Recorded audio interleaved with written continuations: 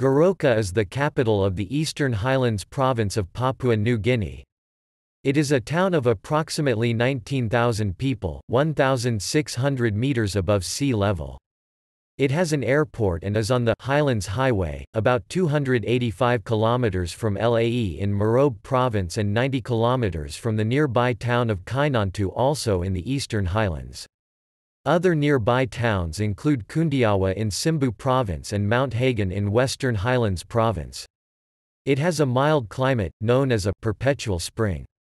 It is the home of several national institutions: CRMF Christian Radio Missionary Fellowship, the PNG Institute of Medical Research, the National Film Institute, the Melanesian Institute, the Raun Raun Theatre Company and the University of Goroka. Several NGOs also have presences there, including Oxfam and Save the Children. The town's single largest hotel is the Bird of Paradise, owned by the Coral Seas Hotels chain. Coffee is a common cash crop in the area. Smaller industries include trout farms, pigs, beekeeping and food gardens.